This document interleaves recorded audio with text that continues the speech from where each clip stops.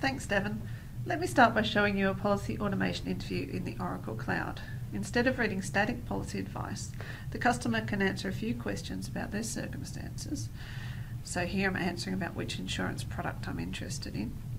And then they're shown policy advice tailored to their situation. So here I can see my best product is singles cover, the premium I need to pay, and I can generate a policy summary that I can print out and take home with me.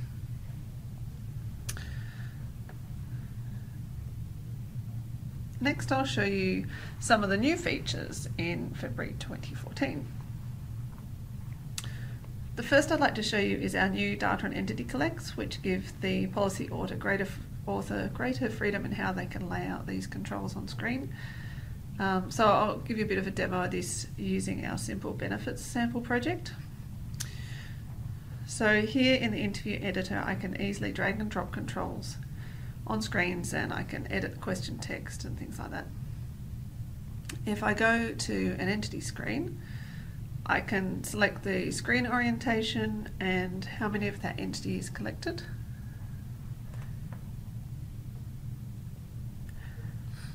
And then I can debug my interview, and you can see here in the debugger it's a much more compact way to collect the data. Also for date controls, I now have the new calendar input control. So back in my interview editor, I can select calendar, and that allows the customer to select the date from a calendar pop-up.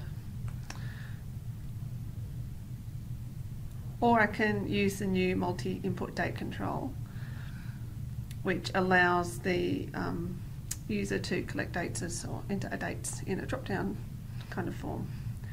And the order of these date fields is controlled pretty easily through this styles dialog formatting, and you can choose here your input and output formats. In other changes, we've made it easier for policy experts to navigate their rule models. So for this demonstration, I can use our DMV document guide sample. So here within a Word document, I can select the attribute I'm interested in, click Go To, and see all the places that attribute is used. I can jump to where it's used even if that's in another document, and I can even see which screens it's used on.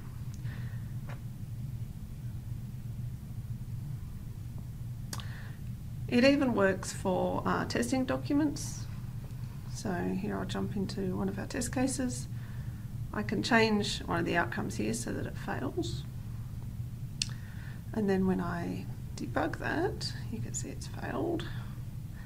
I can jump straight to that attribute in the OPM debugger, which gives me the full range of debugging options so I can see exactly how that decision was reached and navigate through the explanation.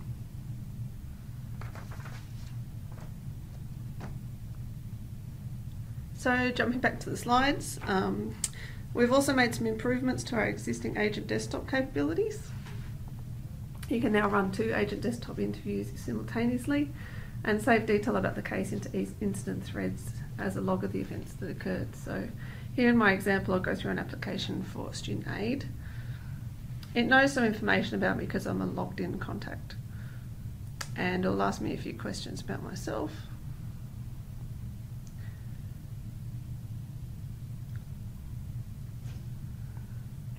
Here we've got family size, income and so forth. It'll ask about my educational history, etc. And at the end it should give me some advice. There we are. And ask me if I want to apply for student aid, which I do.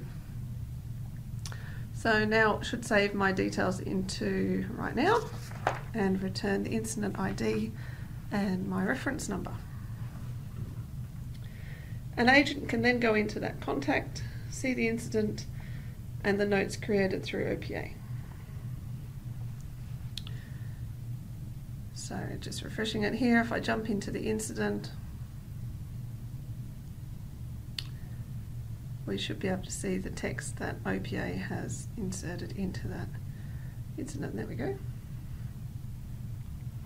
You can also see the same interview in Agent Desktop, or even multiple interviews now if you like in this release. And you'll see here the wording is tailored to the agent, so the agent can talk in the first person, asking the customer information about themselves. So they can just sort of read it out to the customer. So to show you what this would look like in policy modelling, I'll just jump back into OPM. I've set my mapping settings to be for only logged in customer portal users, and each attribute is mapped to the relevant RightNow fields and can be displayed on screen as we saw at the end of the interview.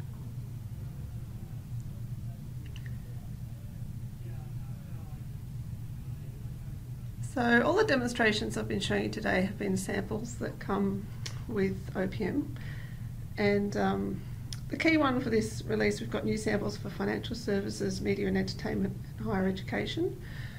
You just open them through Oracle Policy Modelling. In the open example, you can sort by particular industry or features you're interested in. I'll just jump in. I might show you the higher education one, which is aimed at students trying to find the most appropriate course and campus for their needs. So you can see the screens here. We've made some changes to the styling, so we've got the higher education branding. I can answer a few questions about myself, and OPM comes back with some recommendations, and you can see how all of this was done through the sample. And finally, we've now made it easier for non-English policy modelers with a range of new languages supported, both in native rule modelling and in translated UI and function reference. Of course, you can still deploy the interview in any language by adding a translation layer to your screen. Before I hand back to Davin, I'll just show you some further contacts. The main one here is the OPA forum. If you have any questions or you're not sure where to go, jump on there. And just to make you aware that if you want to stay in touch with news, training events, make sure you visit our Twitter feed from time to time. You don't need a Twitter account to see what's new with OPA. Back to you, Davin.